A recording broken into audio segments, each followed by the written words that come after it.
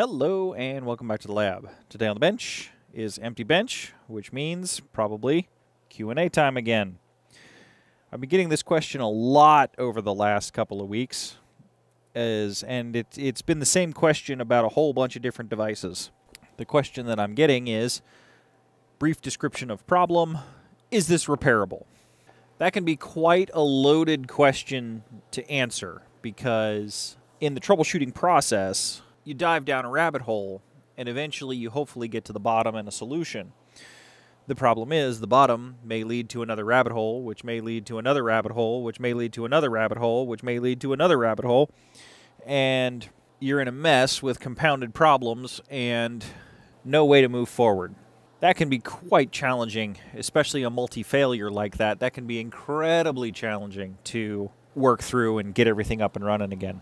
I do have to assess whether a unit is repairable or not, so I figured we'd do that together on the bench with this as an example. There is a fair bit of gravity in here, so this thing is not light. This is a LCR bridge, a ZM30U, and will probably be a future project on the channel. Unlike the LC meter that I have, the 130, this is an LCR meter. I haven't looked in this yet, and I haven't done a restoration on this quite yet, so this is as received. This would kind of be the process I go through if I'm looking at pictures on the internet, things like that, trying to figure out if there's a piece of equipment that I want to repair or not, things like that. Gets a little different when it either has a meter indicator or a CRT. There's a couple more things we'll look at, which we'll get into a little bit later in the video. But on this one, the indication down here is a Magic Eye tube. One thing to know about Magic Eye tubes is they'll always be dead. This unit spent a lot of time on, so the shadow angle will probably still be good and bright, but the ring around it will be kind of toast. My IT28 is a great example of that. I haven't changed out the Magic Eye yet. I have them, but I haven't needed to because I'm just going to burn a tube for it to burn out again. So I'm keeping it because the shadow angle is nice and bright, so when it's actually indicating, it's very bright. It's just the eye is just flat and burned out, and the response isn't there. So the first thing I want to talk about is, let's say you can't get access to the unit and all you see is this online. Well, first off, just from looking through this, I can see that there's dust indication. This may or may not show up very well on the camera. We'll zoom in here. You can kind of see where there's dust here and not there that you might be able to see. That tells me it's been in storage for quite some time. Unit hasn't been operated. Probably shouldn't throw it on power as soon as I get it and turn it on. I will give the unit a once-over and I will scrutinize every picture that's available to me if I'm deciding to either restore something or make a purchase to bring something in to restore. I'll look for cracked knobs, things like that. Is everything complete in the front? Are there some wild and crazy knobs like this that I'll have an incredibly hard time sourcing if they're missing? Is everything there that's supposed to be there? Are the fuse holders intact? Are they missing a fuse?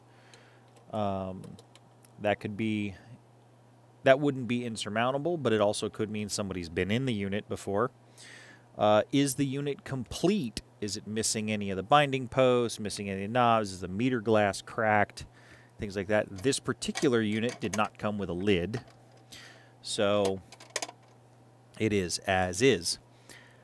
If I can get multi-views, I will look at every picture. I'll see how badly the damage is to the paint and the plastics. In this case, we have some rash here, a little bit of rash here. This is just a little bit of surface rash. There's nothing major going on with the paintwork here to lead me to believe that there'd be any internal damage. I'd also look at the corners and the edges. Is anything caved in? Is anything dented? Is anything bent? That isn't necessarily a deal breaker, but it could belie bigger problems underneath. So really scrutinize. Is the chassis twisted? I've actually gotten some scopes where they've taken an impact, where the scope has taken an impact back here on this corner where it was dropped, and the whole chassis was racked this way and torqued. That was not a fun day when I opened the box because that was shipping damage. So that could happen after the pictures. That's also to make sure some of this stuff makes it through shipping. Some of the stuff that I've had to move around has been exorbitantly expensive to move it around. A Tektronix 576 comes to mind. That has a ship weight of 98 pounds. One of them that I ordered showed up in a wooden crate to get it here intact. It's been one of the few times I've needed a screwdriver to get into my mail. How the box and the packaging actually looks. As much as I rely on the mail and the shipping entities, they bring a lot of stuff to my door, which I am very thankful for. Some of the stuff gets beat up. It just happens. But everything looks good in the pictures. Everything looks good, and you've hit the buy button. It's shipped. It's here, and it's ready to go. What do we do first? Well, first thing is, when it's on the way here, I may familiarize myself with the service manual. Hit the internet for any documentation I can find, see what I need, what I might get into. Are there any known sore spots in the device that I should be aware of? Poke around on the forums. Great place for information, if you guys are unaware, is the TechScopes mailing list, the HP mailing list, the EEV blog forum, and actually any forum you can become a member of where the signal-to-noise ratio is quite high. Can be incredibly valuable information, and a lot of it's there for the asking. Part of having the YouTube channel is I've had to fix some gear, and I've made some phone calls to ask some pretty dumb questions sometimes. And I've gotten to talk to some of the people that built the stuff that I'm working on, which has been absolutely fantastic and wildly incredible. That there are still places that you can call where you actually may talk to the guy that built the thing that's on the bench. That just doesn't happen very often. In the case of this thing, there's not a lot of information out there, so I got to dig up. I even have to find a calibration routine in here. This is a military unit. The paint color actually tells me it probably came from the Navy side of things. The Army tended to paint things green. The Navy tended to paint things gray. That wasn't a standard, but that's just kind of what seemed to happen. Poking around on the forums and looking for additional information. The 576, for instance, has a transformer that's known bad. Some of the 500 series scopes, they have some problems with the high voltage transformers. This is just stuff to know, common failure modes of the stuff over time that maybe somebody else has run into that could save some troubleshooting time on the bench and get the equipment up off the ground and running a little bit quicker. For this, I got to figure out how to use this thing. It's a LCR meter. That's easy enough, but it can take external modulators. It can take external standards. It can take all kinds of stuff. So I got to figure out what I got to hook up to the external side of things to get this thing to work right. I got to figure out what this meter is supposed to tell me, and actually figure out how to make this thing run for the bench, because I'd love to get some use out of this. Bridges tend to be very accurate pieces of equipment. Even though it's older and it only has a magic eye, we barely have a display, this is still going to take really, really good measurements. I've got LCR to 2 decimal places on this unit. So I am, that is pretty fantastic for its age. I can tell you one thing, this isn't going to do the leakage measurements that my IT28 can do, but I guarantee you it's going to have better capacitance, inductive, and resistance measurements than my IT28. That's for sure. So everything looks right. We've gotten documentation. Everything looks good. And we're at the bench. First things first, I'm going to gently exercise all the knobs. Can I turn anything? Is anything bound up? Am I having to force anything? If you have to force any of the knobs, stop and take a look at it. There's a very, very valuable piece of equipment that has known problems with the knobs that if you force the knob, it can get into a world of trouble. This is a perfect example of one of those units that you do not want to force a knob in. This is a 7A29. It's a 1 gigahertz plug-in for a 7000 series scope.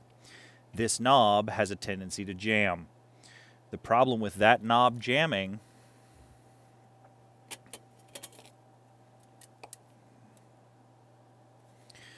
does not show up well on camera, but there is tiny plastic tabs that rotate a cam wheel that's in there, and these plungers lock up, and if you force this knob, that plastic cracks off, and that can be a world of hurt trying to get that fixed back up. It's a real quick way to cause some real damage to one of these plug-ins. So just something to be aware of. Also, if you're going to have some of this stuff in storage for a while, it's not a bad idea to exercise the knobs every once in a while with the equipment off, just to keep everything kind of loose. For the equipment that's less used in the lab, every once in a while I just walk in and fiddle with the knobs for a little bit and then reset it back up to its starting positions. So not a bad idea to exercise the knobs just to keep everything from locking up. But back to this guy. So we have a complete unit. None of the knobs are broke. It's not racked. It's not busted. It's not blown up. It's not, everything's all good, except the case is missing. No big deal. Survived shipping, and it's here. Do we plug it in? No. First up, we want to inspect the power cord on this. How does it feel? Does it look right? Is the plug safe? I have seen power cords where the copper's sticking out the back of the plug and it's barely hanging on. This one's actually in pretty good shape. Cord doesn't feel too bad, but if you listen, hear that?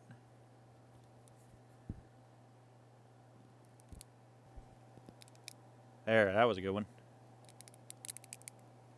That's the power cord actually cracking. Internally, this cord is dead. We do not want to plug this unit in before we replace the cord on this. So we're not going to. So feel. Do the knobs move freely? Does anything smell burnt? Especially with modern components, you get a computer power supply that blows up. It smells blown up forever. That smell never goes away. So if it smells burnt, take a look at it. One thing you might want to do is put a meter across here. Just see if it measures a dead short or not. A lot of times those go into transformers, at least in this older gear, so may or may not show anything. Are the fuses intact? Things like that. Open it up. I mean, there's a lot of stuff, especially if you don't buy it new, that loves to wave around the warranty void. Well, if I don't know if it's been plugged in and tested, I'm not going to plug it in. Have a power-up procedure if you're going to power on some of this older gear, of just steps you take to gently bring it up, bring it back into service. Every technician ends up creating their own. The only thing I can do is share some of the steps that I go through with some of mine. And it does look like we are loose. So we're just going to pop this out of the case. This should come out relatively easy. I see Bakelite. Ooh, smell. I smell the old electronics. First up, take a look at the inside of the case. This one actually looks in pretty good shape. Look for any blown out burn marks, things like that. Unit 2 of these 8904As actually had that problem. One of the capacitors exploded on the side of the case, and it was really apparent where that one came from. They do not make switches like this anymore. Look at this. This is, I know calibration level resistors that use this style of switch and these calibration units. This is incredibly well built. I'm looking forward to getting this all fixed up and on the channel. Nothing looks burnt. I don't want to bend any of these wires. This is a dynamic box, not a DC box. So some of this stuff is going to go into calibration. Lots of precision resistors. Inspect the resistors. Make sure nothing looks toasted. Hot resistors are pretty easy to see. They get burned up. We will flip it over. Also, check for completeness. I'm looking for heat discoloration on any of the resistive components, resistive elements, things like that. Do we have a capacitor here that we're going to need to worry about? Probably not. That's a mica block, I think. But we'll take a look at that. We do have selenium rectifiers. Not sure if we're going to replace those in this or not. Might replace those with diodes, but we'll see. Two can caps we may have to contend with. Got some vacuum tubes here, 12AX7 and a 12AT7 it looks like. Here's a perfect example of why that crunchy power cord was bad. Here's our mains cord coming in. Here's our hot side. Hot side's already exposed. The insulation's starting to fail. That's what's crunching in that wire, so this power cord gets replaced before we turn this on. That's just a safety factor. In this one, the power cord does go to the right side of the fuse, so that's not a problem. Although, in doing our incoming inspection, we have some capacitors that are going to need to be replaced. This one, maybe, maybe not. These three for sure. We got some things that could potentially be bathtub caps right here, but they are not. This is a transformer, and so is this. So we have two transformers that are shielded, which is good. Those aren't bathtub caps. The bathtub caps,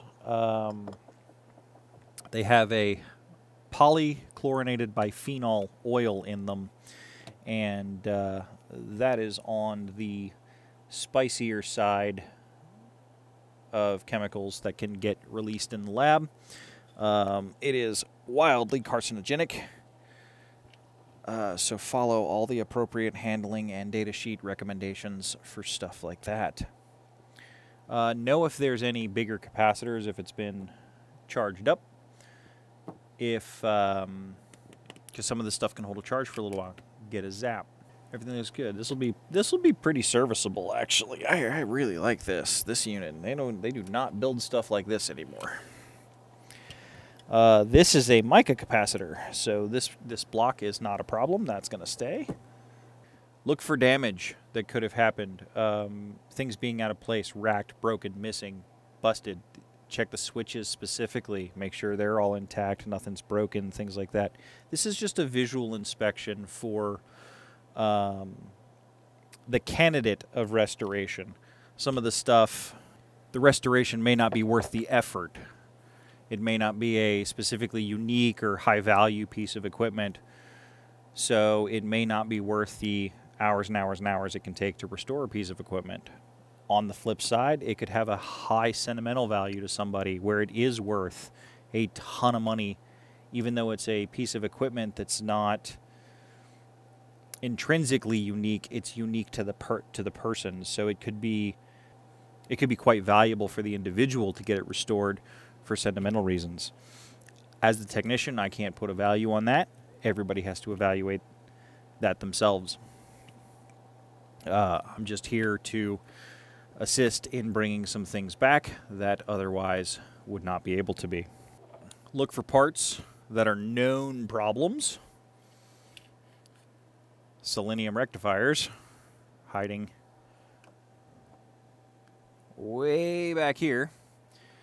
So those might be fun to get at. I'll have to see what happens. These caps will actually be relatively easy. Change out some of these resistors because they will probably need it.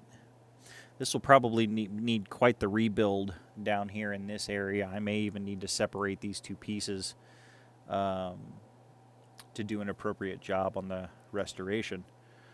But the future will tell. Start formulating a plan of how you're going to do the restoration. Where am I going to need to separate parts? How deep do I want to go?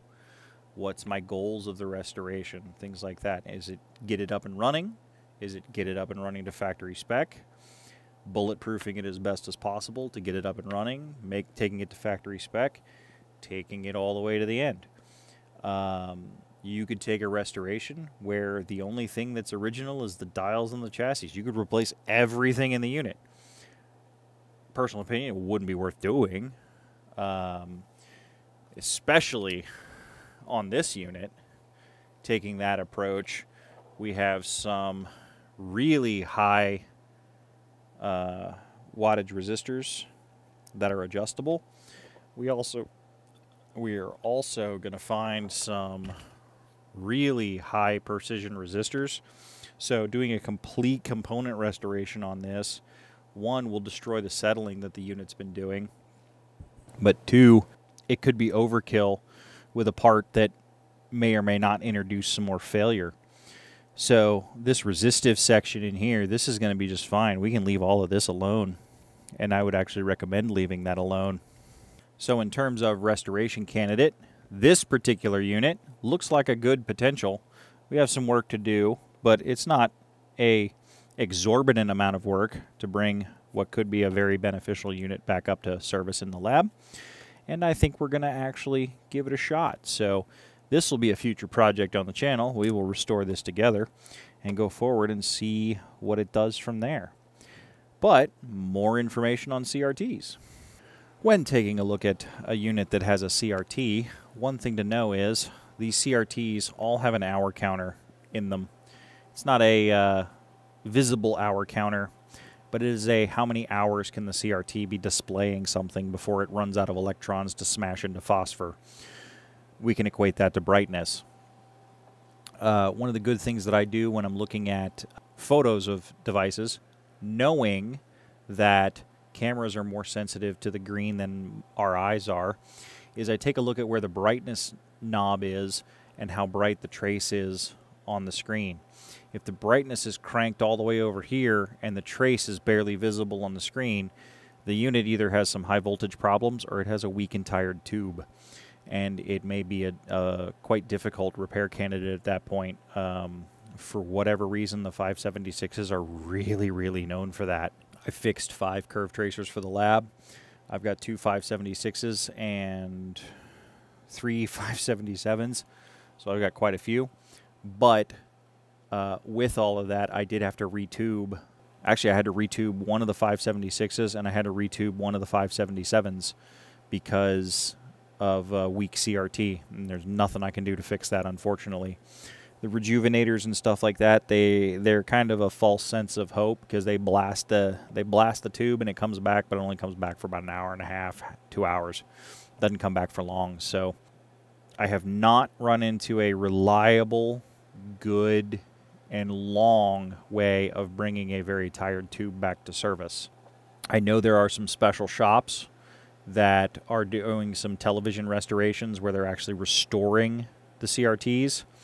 They're replacing components in the gun, in the electron gun, to get them back up to operation. They're cutting the neck of the CRT, pulling the innards out, the phosphor layer and everything like that's staying, and then they're reattaching a new electron gun element, re-pulling the vacuum on the CRT, and essentially rejuvenating it, because the phosphor's fine. It's the cathodes that die. They stop producing electrons. For those that would like a very deep dive into CRT specifically, the Cathode Ray Tube by Peter Keller is a fantastic book that goes into CRTs of all types, from radar to instrumentation to data display, avionics, photo recording, monochrome and color television tubes. If it's a CRT, there's at least some information in there in this book by Peter Keller, and I am quite glad it's on the shelf in the lab. It gets referenced from time to time. So when you're taking a look at pictures, look at the intensity control, see how bright the CRT is. If it's way over here, it's not such a great sign unless it's blowing out the camera with the brightness of the tube. I have seen pictures taken that way. I hope they're not running the tubes that hard for that long, because that's really hard on the tubes. But at that point, it's not my piece of equipment, so I can't say anything. Horrible burn-in on a CRT can actually, you can see it when the tube is off. So if you see any kind of ghosting image on the tube, things like that, especially on one of these tech scopes that had the readout, if you see any kind of burn-in in the readout, that would be here, here, here, or here. That's a pretty good sign that the CRT's been run hard. At least the readout turned up quite brightly, as well as the CRT's been run long. So, not the greatest solution. One other thing to note is VFDs down here. This is a very dim. You can see how bright that got over here. I'll start this up one more time. Watch over here as it boots up. Get real bright for a second, then go out. This VFD is starting to get dim, especially on these frequency counters. The frequency counters seem to take the brunt of it, at least for right now, because they're just left on burning and things like that. 8.5 digit meters too. Probably the 7.5 digit stuff. The VFDs have some hours on them. Much different to my newer frequency counter, which has a LCD display on it, and you'll notice it dimmed down. One of the things I've done is on all my units that have LCDs, my meters, the source measure unit, power supply, and then the frequency counter, any of the stuff that stays on for a long time. Frequency counters especially, because they can stay on for days at a time depending on the testing that I'm doing. I have the brightness turned way down. I have the sleep states turned on the screens, things like that. It's just so they don't age as rapidly with the hours on them. The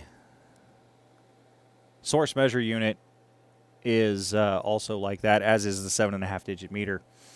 It stays on for hours and days at a time depending on what we're testing. So definitely want to make sure the screen doesn't die on it before it's time, and I get the use out of it that we need. Purpose-built measuring equipment. Couple of things that come to mind. Color saturation meter for broadcast television, curve tracer, things like that. One of my 576 tubes that still has a lot of life left in it has some burn in. It has a burn-in dot here, a burn-in dot here, and a burn-in dot up here. That's perfectly normal and normal wear and tear on that tube. The center dot would be for the AC function as it sweeps back and forth. This would be for NPN. This would be for PNP. And so having those dots in there just means that the tube's actually had some life on it, but it's not overly, it's not problematic to using the piece of equipment. So a couple of burn-ins where it's normal for a CRT to be burned in, especially on dedicated measuring equipment, color saturation for broadcast television, and a few other things. Perfectly normal, and I wouldn't throw out a piece of equipment for that, or I wouldn't pass over a piece of equipment for that as long as it still functioned and had good brightness. That was such a problem on the curve tracers that on the 577, Tech implemented a dimming function on the screen for when the collector was turned down. It would actually bring the screen intensity down, and then when you gave it a little bit of collector, it'd bring it back up so you could actually see the traces. So auto dimmers were actually built in. Some of the Tech scopes actually have auto dimmers built in too. A couple that come to mind are the 7104, the 7904, 7904A.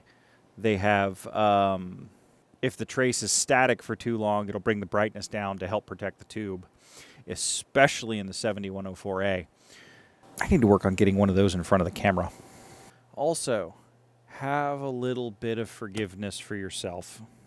You can't see everything in pictures. You can't know everything. There's gonna be some stuff that's gonna squeak by, and it's just gonna happen. I have ordered the wrong connectors before. I have ordered the wrong parts before. I've ordered the wrong test equipment before. This is all stuff that's going to happen over time. Just kind of roll with it, and hopefully the dollar figure's kept to a minimum. That's the goal. But mistakes are going to be made. I've learned a lot from getting myself in trouble and then getting myself out of it many times. So just some things we've had over the years. So everything is a learning experience. Right, wrong, good, bad, fix, no fix. Everything can teach you something. So I hope this was helpful, and keep at it. And check out the Patreon page if you'd want a little bit more. Hit the subscribe button, the bell, and hang around. I am in the comment section in between videos, and I will, as always, more's on the way, and I'll see everybody in the next video.